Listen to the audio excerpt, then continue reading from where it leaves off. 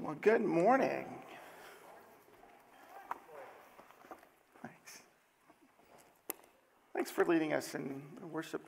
It's fun to have the hymn books out, isn't it? It's actually fun to be able to see the notes and know what you're singing rather than guessing all the time. So, and it was fun to actually sing a new Christmas carol. I mean, it's not new, but I've never sung it before, so that was actually kind of fun. And speaking of new, I don't know if you guys saw the email this week, but we at EBC have two new deacons who are part of us. Last Sunday night in our church meeting, David Nykirk and Jared Holloway were voted in as deacons of our church. So, yeah.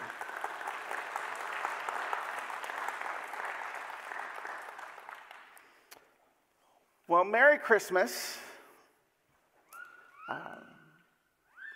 As most of you know, we call Christmas Advent season.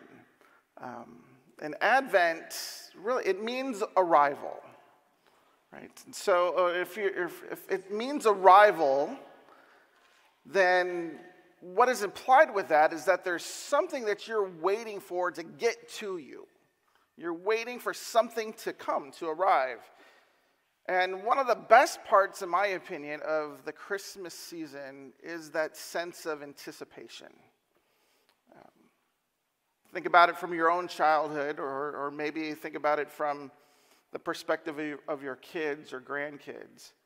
But much of the joy of Christmas itself is that hopefulness of what's to come. I mean, my kids spent weeks, and I did this when I was little, I'm sure a lot of you did too, but they spent weeks pulling out the catalogs out of the newspaper and other things that would come in the mail, and going through all the pages and circling everything that they want, meaning they circled everything in the catalog, and they all put their little initials by who wanted which item, and they were hoping and waiting to get that. Actually, I was in the car on the way here, and my 6-year-old Rachel said to me, she's like, "Dad, I don't know why we did that, because you never get me the gifts I want anyway." So I have to go back and find those catalogs, but I'm pretty sure anything she gets, she'll be excited for. But we spend a lot of the season anticipating something that we're waiting for, and we do that a lot through various things that helps us in our anticipation. We set up the lights because that sets the mood, and we're looking forward to when family comes, or maybe we're not looking forward to when family comes, but at least it's on the calendar and we know that day is coming. We look forward to this time of year when we can pull out that one special recipe that you only do at Christmas time. The only time of the year that we ever do a white chocolate raspberry cheesecake is at Christmas, and I'm pretty excited about it. So, we look forward to the certain songs that we sing every year at this time, and it's not Mariah Carey's "All I Want for Christmas Is You." So sick of that song. My favorite one, the one that I look forward to, is Whiteheart's version of Little Drummer Boy. So it's the one version of Little Drummer Boy that has more guitar in it than drums, but I digress. We look forward to something. We look forward to the celebration. And of course, the idea of Advent is that we are looking forward to Jesus, right? And this anticipation, this hopefulness, and if there was an Advent theme that we were kind of attaching this to today, it would be the idea of hope. But that anticipation, that hope, is only satisfied when the thing that you're waiting for is finally fulfilled, it's finally reached, it's finally achieved. And in Christmas, that anticipation, that hope is fulfilled by the birth of Jesus. That God is with us. And we see God's faithfulness in this, and that this is what he had promised from the very, very beginning. So today we are going to look at sort of what we're calling a little 2-part series for Christmas of that God is faithful. And Last week, Pastor Van talked about the angel's visit to Zacharias and to Mary, and how we saw God's faithful in this. And today we're going to look at two more characters in the Bible where we see God's faithfulness evident in this. So if you have your Bibles, go ahead and open up to Luke chapter 2. And we're going to be looking at the stories of Simeon and Anna.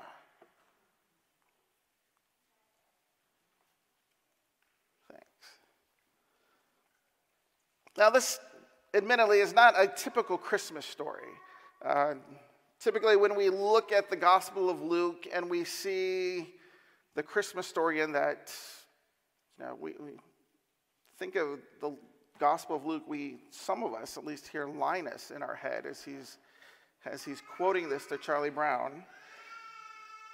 But often we end the Christmas story in Luke chapter 2 at verse 20 with the shepherds leaving, having been there visiting them in the stable, and then them going off and telling everybody what they just saw and heard, and then Mary pondering things in her heart. But Luke writes his gospel with a lot of details. And even small episodes in the narrative are written with very specific purposes in mind. And as Van reminded us last week, in Luke chapter 1, this is why Luke wrote this gospel. It says there in Luke chapter 1, verse 4, "Since I have carefully investigated everything from the beginning, I too decided to write an orderly account for you, most excellent Theophilus, so that you may know the certainty of the things that you have been taught."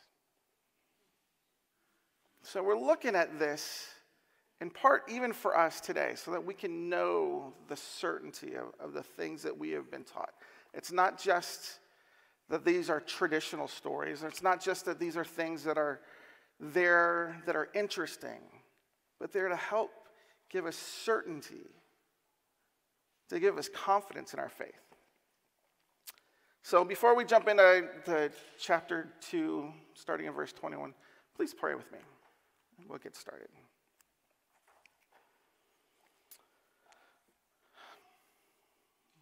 Our Heavenly Father, thank you that we can come before you this morning in this Christmas season, in this season of hope, in this season of anticipation. And God, we often talk about not wanting to get caught up in all the trappings of the season. Because we do know it's so easy for us to do. But there's truth in the fact that some of those trappings, some of those things, those traditions that we have really can help point us to and focus us on Jesus in this. And so I do pray today that we would have a renewed focus. And that through these narratives of the gospel, through this narrative that Luke wrote for us, that we would see your faithfulness, and that we would learn to walk in faith and obedience to you. So God, speak through my words today. May you be glorified. And it's in the name of Jesus I pray. Amen. All right, so if you're there in Luke chapter 2, starting in verse 21, just as a means of context here, the very first couple verses of this that is setting the stage for what we're about to look into in the story of Simeon and Anna, there are 3 ceremonies that are mentioned. The first one is the ceremony of circumcision. I'm not even in Luke chapter 2 yet, so give me a second here while I turn there. Okay. But yeah, the first ceremony is that of circumcision. There in verse 21, it says, "On the 8th day, when it was time to circumcise the child, he was named Jesus, the name the angel had given him before he was conceived. And so this first ceremony that he's talking about there is this one on circumcision. It's there on that 8th day, and it probably took place there in the town of Bethlehem. And it's just as God had directed Abraham back in Genesis, and it was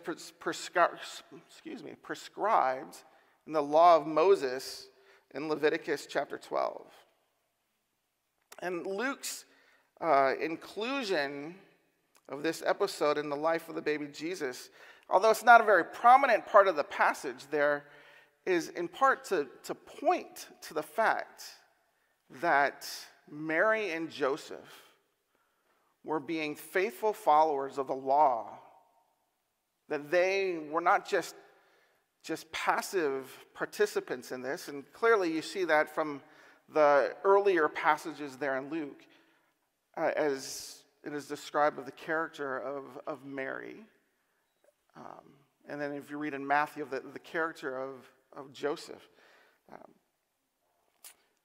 But it's there to point out to the fact that Mary and Joseph are being faithful and obedient to follow the law that's prescribed. And Luke also puts this in here, I think, a little bit too, because it sort of parallels the narrative of Zacharias and Elizabeth and John back in chapter 1, where it talks about them going to the temple on the 8th day for John's circumcision. And that's when John was given his name, officially given his name. If you remember from last week, where Zacharias is mute, he's not able to talk because of his disbelief at the announcement that the baby was going to be born. And then there at the circumcision, he asks for a tablet, and he writes down that the baby's name will be John. And then from that point on, he's able to speak. And so there's parallels between that first parts and then here and talking about Jesus as well. But it's the time that they're both officially given their name. And again, then it also goes to show that Mary is being obedient and doing what the law requires of her. So there's the circumcision is the first ceremony in it, but then the second ceremony in it is the purification of Mary from childbirth. That's in verses 22 through 24. And this was done 40 days after the birth of the son. And according to the law, that would be 80 days after the birth of a girl. But there's a 33-day gap between verse 21 and verse 22. And again, the Mosaic law in Leviticus 12 talks about what is required for this purification ceremony. Leviticus 12, 6 through 8 says, "When the days of her purification for a son or daughter are over, she, the mother, is to bring to the priest at the entrance of the tent of meeting a year-old lamb for a burnt offering, and a young pigeon or a dove for a sin offering. He shall offer them before the Lord to make atonement for her, and then she will be ceremonial clean from her flow of blood. These are the regulations for the woman who gives birth to a boy or a girl. But if she cannot afford a lamb, she is to bring 2 doves or 2 young pigeons, one for a burnt offering and the other for a sin offering. In this way, the priest will make atonement for her, and she will be clean." So that's sort of the backdrop to it. And then if you read here in verses 22 through 24, it says, "When the time came for the purification rites required by the law of Moses, Joseph and Mary took him to Jerusalem to present him to the Lord. As it is written in the law of the Lord, every firstborn male is to be consecrated to the Lord, and to offer a sacrifice in keeping with what was said in the law of the Lord, a pair of doves or 2 young pigeons." So this was done at the temple in Jerusalem, which is about 6 miles north of Bethlehem. And it's probably done, or is done, as they were actually heading back on their 100-mile-long journey back up to Nazareth. Now Luke, as he writes here in this scene, doesn't mention that the law required a lamb. Only that offering a pair of doves was keeping with the law. So Luke is clearly indicating here that they fell into the poorer category, that they couldn't afford the lamb, and so they had to bring the two doves to do it. It also indicates to me that this was before the time that the wise men or the magi would have come to visit them. Because certainly if they had already received the gifts of frankincense and gold and myrrh, Mary would have been able to afford a lamb for the offering. So you see in this, in Luke's attention to detail in it, that not only is he making the connections between what is required of the law and how they faithfully obeyed it, but he's putting in the details in here so you can see almost in a time frame of some of those details that we've kind of assumed and kind of melded together in our Christmas story. So you have the circumcision, you have the purification of Mary, and then the third ceremony as well shows the obedience of Mary and Joseph to fulfill the requirements of the law, and that was the presentation or the consecration of the firstborn child. According to Numbers chapter 18, back in the Old Testament, this was in recognition that the firstborn son belonged to the Lord. The presentation of this child never happened before 31 days after birth. So the presentation of the child and the purification of the mother were often done at the same time at the temple. The parents would present their firstborn son to the priest, dedicating him to God's service. And this was a reminder of the redemption from slavery in Egypt and the whole Passover story. How they were avoiding the penalty of the last of the 10 plagues. That penalty was the death of the firstborn son unless their doorposts were covered with blood. So they would present this child,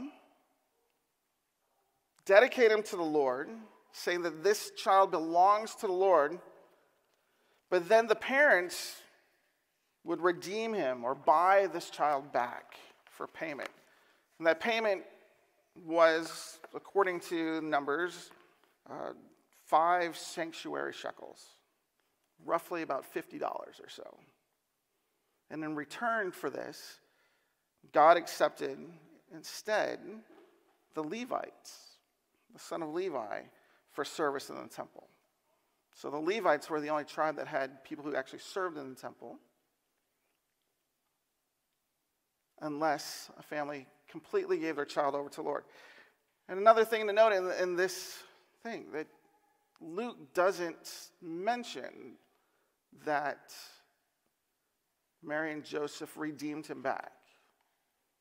Now, it could be that it's because they were too poor to do it, but it's probably more so the fact that after all that they had heard, all they had been through, all that the angel told them, that they knew that their child, Jesus, the Messiah, the Savior of the world, would be fully dedicated to the Lord. So when they came to dedicate him and to present him, to consecrate him, they were acknowledging that this child fully belonged to God, and that he himself actually is God.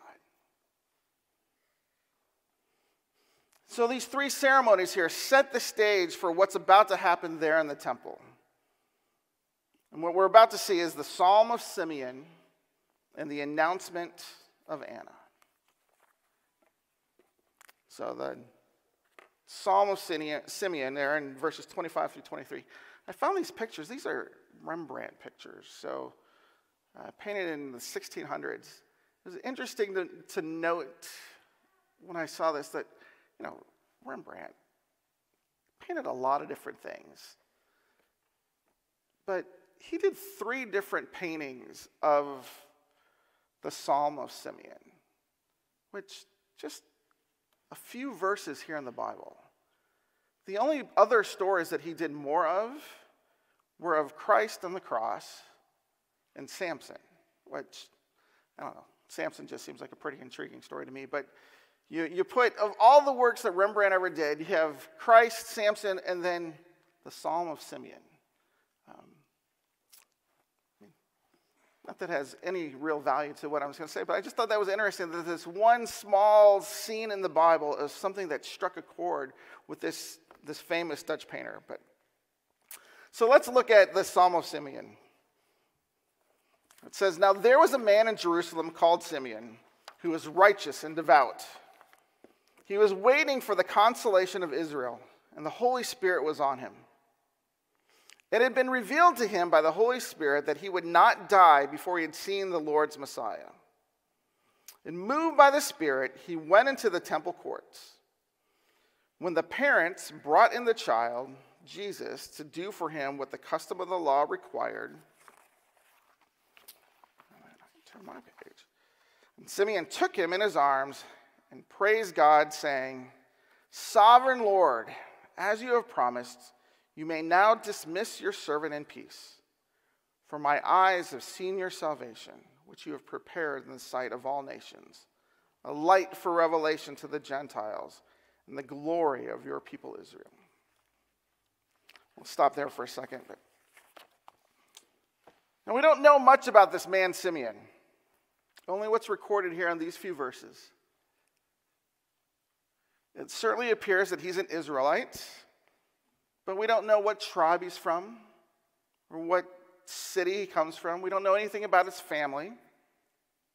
We don't know if he was married. We don't know if he had any children of his own. We don't really know about his job. Some people have speculated that he was a priest himself because of the way that he praises God, the way that he seems to know his scriptures, and the way that he blesses the family. But it's really not clear that he is. In fact, it doesn't appear that he actually is a priest because the Holy Spirit had to direct him to go to the temple. Most likely, a priest would have already been at the temple. The only thing we really know about Simeon are those things that seem to matter most to God. We know that Simeon was righteous and devout. He was committed to the Lord, and that he lived a life of integrity with a right heart. But more importantly, the Holy Spirit was on him. The Holy Spirit was with him. The Holy Spirit was speaking to him. So that you saw that he was a man of faith and anticipation. And it says that he was waiting for the consolation of Israel. That's not a term that many of us are familiar with. Not a term that many of us have really ever heard of other than in this little passage here. But this term was basically a summary, if you will, of God's promises concerning the restoration of Israel through the coming of the Messiah. If you read back in Isaiah chapter 40, verses 1 and 2, and if you're familiar with Handel's Messiah, this is one of those songs in Handel's Messiah. It says, "Comfort, comfort my people, says your God. Speak tenderly to Jerusalem and proclaim to her that her hard service has been completed, that her sin has been paid for, that she has received from the Lord's hand double for all her sins." This is the consolation of Israel, that the one who was coming was going to bring comfort, that he was going to bring forgiveness of sins. That's why I think the line in "O Little Town of Bethlehem," which we sing so easily, but we don't often think about the words, is that the hopes and fears of all the years are met in thee tonight. It's the acknowledgement that what was true then of them waiting for the Messiah, that was all wrapped up in their hopes and their fears. And for some of them, it might have been just the fears of the political rulers, or the fears of uncertainty for their own national identity. But there was also the hopes of knowing that their sins were going to be taken care of and forgiven. The hopes that they, as the people, would have their God to be there with them and comforting them. And so he was waiting for this. He was anticipating the Messiah coming. And finally, what we know about Simeon, in addition to him being righteous and devout and waiting for the Messiah, is that he was a man who was filled with the Holy Spirit.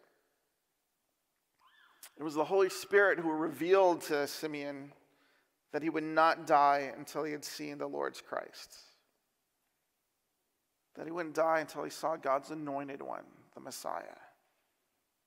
It was also the Holy Spirit who directed him to go to the temple on this particular day, at that particular time, to see Jesus and his parents, who brought him there to be presented to the Lord. Those are some pretty cool things to know about this man. If anybody knew anything about you, I would hope it would be that they would know that you were men and women who were righteous and devoted to the Lord.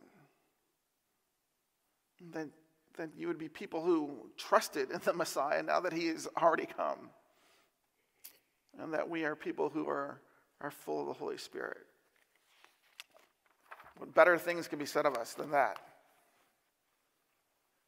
So here he is on this scene, and then he sings or presents or quotes this psalm.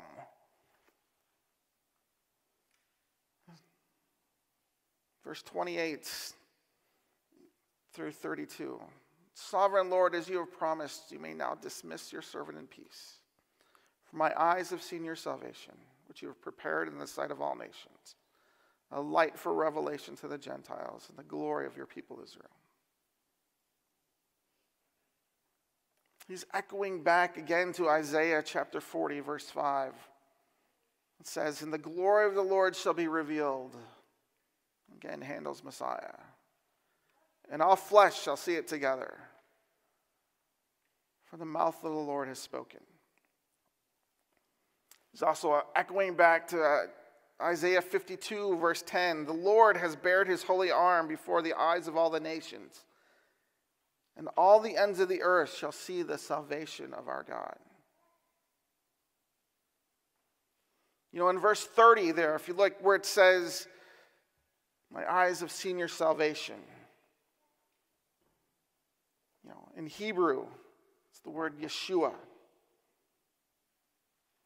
Salvation. I think there's definitely a little bit of wordplay in there where he's talking about the Messiah, the Christ, the anointed one. He's talking about Jesus there. And the focus there of his worship is not just for himself or for the nation of Israel specifically, but he kind of has the focus toward the nations as well. That he's a light to the Gentiles. Compare that to Isaiah 42:6.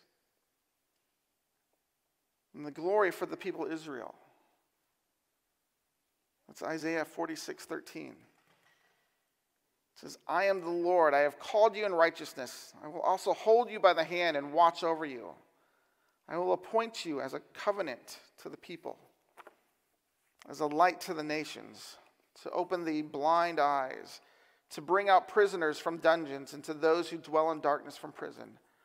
I am the Lord, that is my name.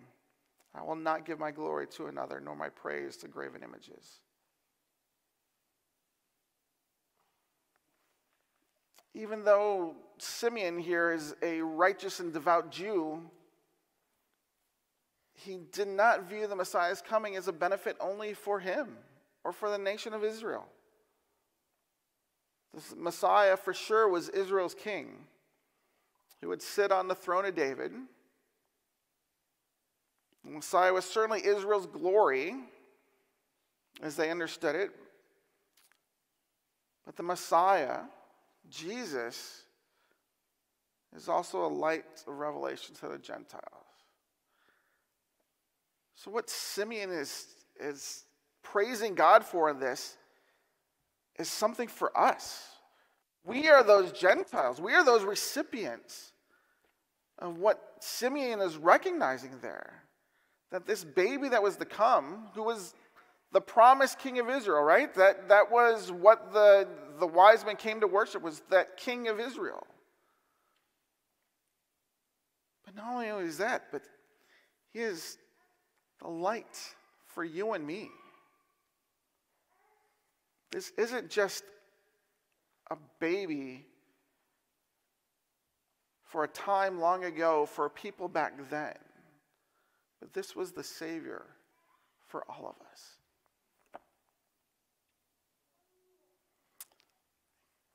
And I can't help but think about how we just finished off a study in Ephesians where we talked about one of the mysteries of the gospel, the fact that it was not just for the nation of Israel. I mean, this is what Paul was talking about, that it wasn't just for Israel, but the mystery of the gospel is that you and I are included in this. What an amazing thing it is. That is a part of God's plan and story from all the way from the beginning. Even though he had chosen people to kind of tell his story through, but that story wasn't just for those people. That story was for everyone, for you and me. 2,000 years later even.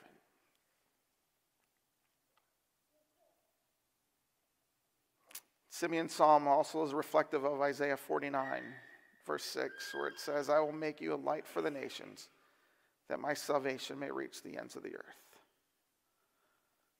What a great inclusion that we have in this story.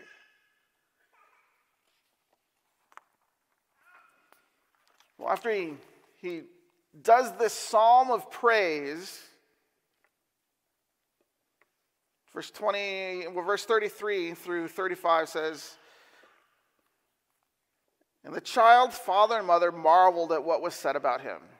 I can just imagine Joseph and Mary are just, doing their faithful bit of obedience, taking the child to the temple to dedicate him to the Lord, and all of a sudden this strange man comes up to him.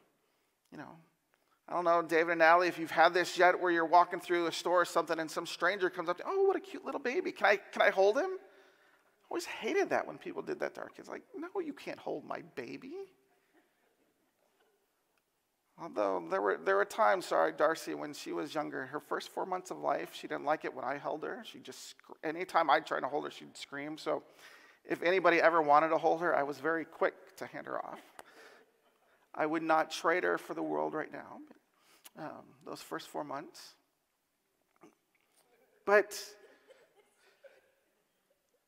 they take this baby, they take Jesus to the temple to dedicate him, and all of a sudden this stranger, this man comes up to him and starts singing these praises to God about him. Of course, they knew this already. They'd already heard the angels tell this to him.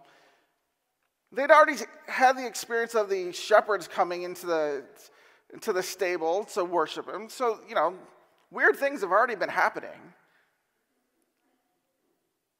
But then somebody comes and sings this praise to God about their baby. And they're probably sitting there with their jaw dropped up like, I didn't expect this today. I mean, 8 days ago was weird enough as it was, with all these, people coming into our glamorous stable. But now, here we are at the temple. Thought we were going to start a little bit of normalcy. So Simeon turns and he blesses them. But then he turns to Mary and I don't know. I kind of call this sort of the Paul Harvey moment in the story, where he kind of tells the rest of the story. Because up to this point, everything has been pretty good. your son, this Savior, he's gonna save the world. But then he kind of lets them know that there's more to this story. Because as much as the Old Testament predicts that the Messiah was coming, the Old Testament also prophesied that the Messiah would be rejected and crucified, and that he would suffer a death of a suffering servant. Psalm 22 and Isaiah 53 talk about the cost that the Messiah would need to pay to be a substitution for the sin of mankind. And so Simeon blesses them, and he says to Mary, his mother, "This child is destined to cause the falling and rising of many in Israel, and to be a sign that will be spoken against, so that the thoughts of many hearts will be revealed, and a sword will pierce through your own soul too." So Simeon says that the Messiah will reveal the hearts of men. He will reveal the wicked and the evilness that we all have within us. And that on the account of Jesus, that some will rise and some will fall.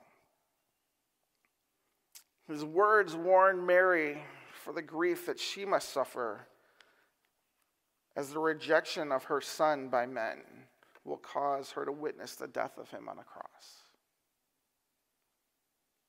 Truly, this is a sword that is going to pierce her soul. But Simeon's saying in this that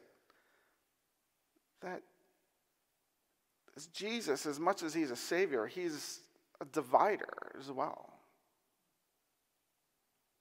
That we really can't look at Jesus and not make a choice to either accept him for who he is and what he's done, or to reject him. It makes me think of, is it 2 Corinthians 2, I believe, where it says that to some that we are the smell of life, and to others we are the smell of death. That we, as Christians, we have a stench about us. And for some of us, to the people that we come across, that stench is a good stench because we are drawing people to Christ. I know stench and good don't often go together, but take it this time. But to others, we are a stench that, like, yeah, that's Christ, and I don't want anything to do with it. They're running after their own sin, and they don't want what is a good smell to be associated with them.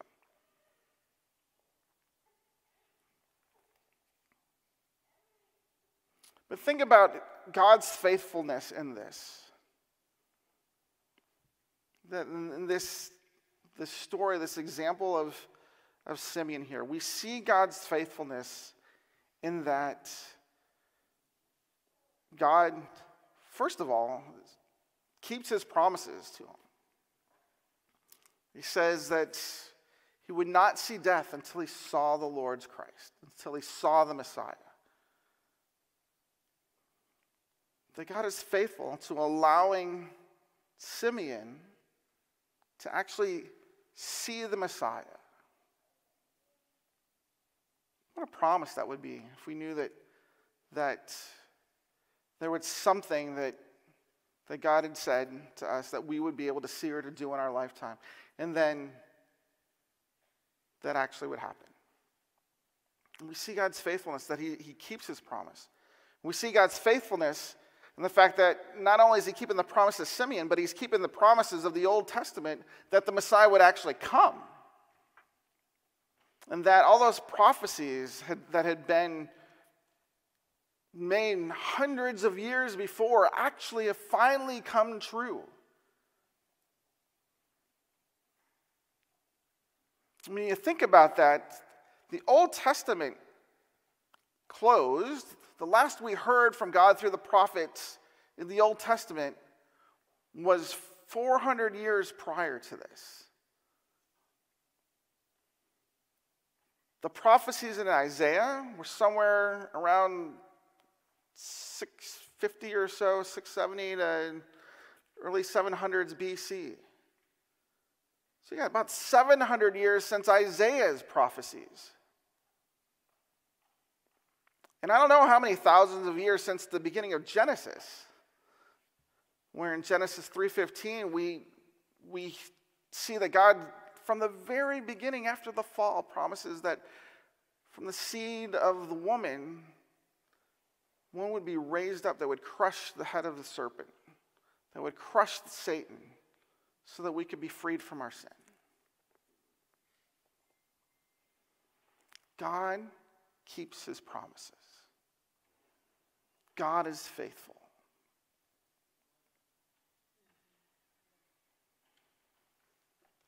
And do we see that today? Do we still trust God in it for his promises? Do we still look at God as a faithful God in the here and now? Or are we the type of people that after time have given up? That we, in a sense, kind of hold to the promises of, well, that'll all happen. It'll all, turn out well in the end. But, I don't know. God's not that faithful to me here and now. God is faithful. We see that there with Simeon. But then right after this little scene, there's another scene, and it's the announcement of Anna. Which, just a few verses here, 3 verses of this, but it too goes to show the faithfulness of God in this. So there was a prophet or prophetess named Anna, the daughter of Penuel of the tribe of Asher. She was very old. She had lived with her husband 7 years after her marriage, and then was a widow until she was 84. She never left the temple, but worshiped night and day, fasting and praying. And coming up to them at that very moment, she gave thanks to God and spoke about the child to all who were looking forward to the redemption of Israel. Now, unlike Simeon, we know a bit more about Anna. We know about her family. We know her dad's name. We know what tribe she comes from, tribe of Asher, which you can go into a lot more conversation and detail about that, but I'm just going to leave it for sake of time that we know that she's from the tribe of Asher. We know approximately her age, and depending on how you understand the Greek in that you'd say that she was 84 or that she was a widow for 84 years, but we know that she's at least 84 years old. We certainly know her marriage status, that she's been a widow for a long time. She was only married for 7 years. And she's like, what we tend to understand Mary. If we say that Mary might have been between the age of 15 and 20, that means Anna might have been widowed as young as the age of 22. Or maybe 27.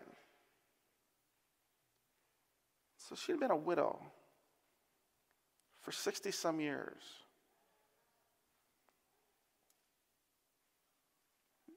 We know her job, that she was a prophetess, that she was telling other people about God, speaking truth about God to other people. And we know her character as a woman who continually worshiped the Lord, a woman who fasted and prayed continually. It's not clear if she came to the temple soon after she became a widow, or if that happened more in her later years of life, that she was there all the time. Luke doesn't tell us specifically what she was fasting and praying for, but it is clear that she too was looking for the coming Messiah. And so what Simeon had to have the Holy Spirit do to prompt him to go into the temple, Anna was already there because that's where she spent her time, worshiping God. And thus she just happened to kind of come onto the scene of Mary and Joseph and Jesus and Simeon. So she's there at that exact moment as Simeon is publicly identifying the baby Jesus as God's Messiah. And although we know more about her, we are told less about what she actually said. Obviously, Luke was writing, giving specific details, but rather than giving the details about what she said, he talks about her encounter with Jesus in a little bit more generic or general terms, and that she was full of thanksgiving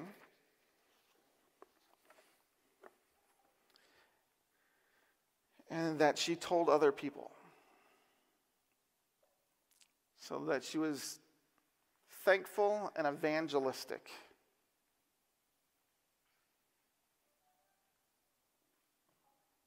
And the fact that she was already known as a prophetess, as somebody who was speaking the truths about God to others, probably gives her testimony to those in Jerusalem and those in the temple a little bit more weight, to more of an impact, that they would know and understand and believe what she's talking about.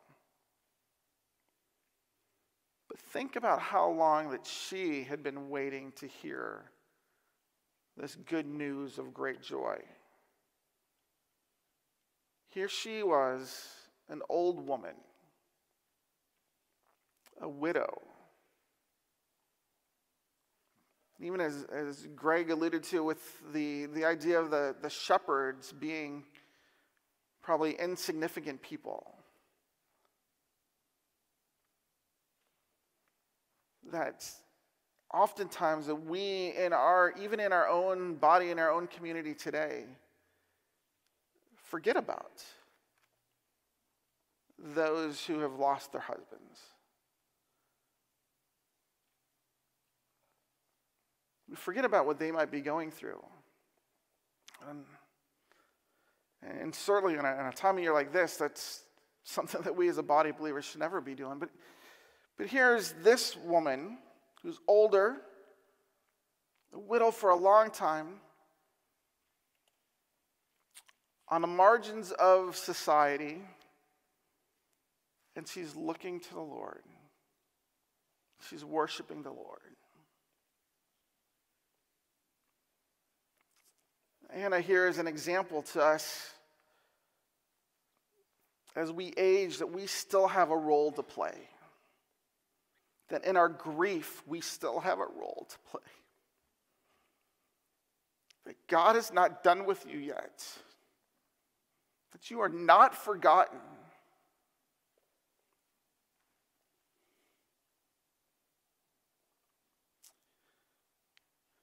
And the Lord's promises are for you too.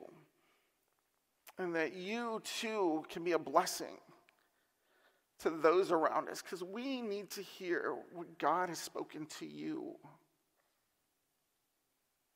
So that we can see God as well.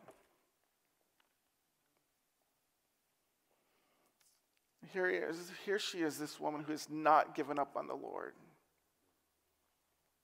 For all those years of being a widow, she's trusting the Lord, looking for the Messiah. And God was faithful in this to keep his promise as well.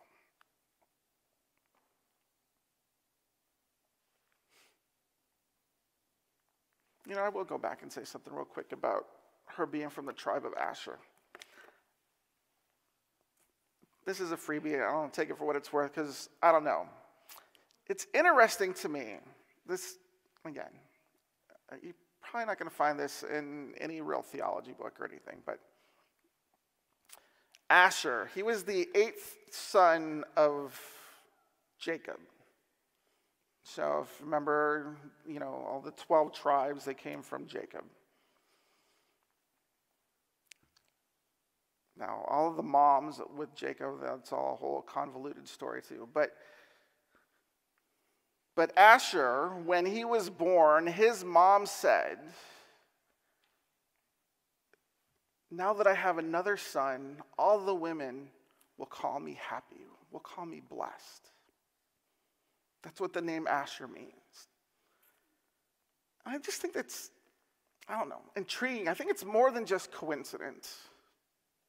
But I don't know. Maybe this is why Luke puts it in here. What was Mary called? Because she was going to give birth to the Messiah. That she would be called blessed. And I just, the parallels there are, I don't know, they're interesting to me. That here this Anna comes from this tribe, this family name of will be called blessed. And yet Mary, she's actually meeting the one who is called blessed because of having the Messiah. That's, I don't know. Again, I don't know if you'll ever see that in any other theology book, but I thought that was interesting. Okay. Let me close with this.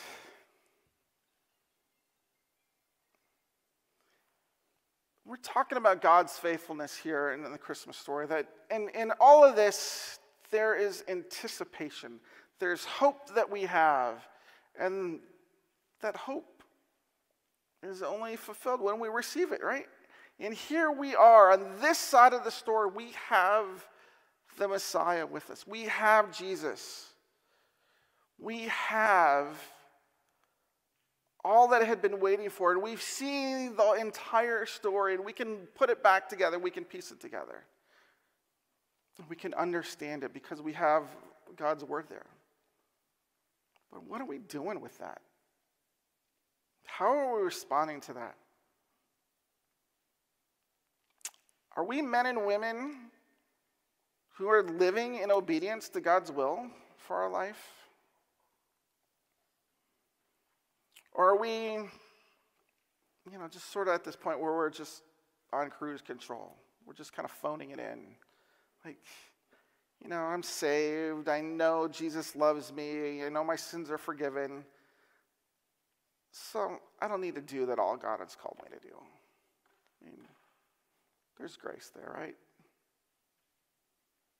I mean, Mary and Joseph probably could have done that. They had all these promises. They knew who Jesus was. They knew that he was God. They probably didn't have to go through all the ritual and ceremony, right? They knew that their child, that was salvation. It wasn't the ritual or ceremony that was salvation. It was Jesus, right? So they could have just kind of put it on cruise control. But no, they continued to be faithful to do all that God had commanded them to do in the law. Now, certainly we're not commanded to do all those things in the Old Testament law. But on this side of the cross, God has called us to live holy and righteous lives. He has called us to forgive others. He has called us to tell others about his son. He has called us to live in obedience to him. So are we doing that? Do we eagerly anticipate God to work? I mean, these people were waiting for a long time.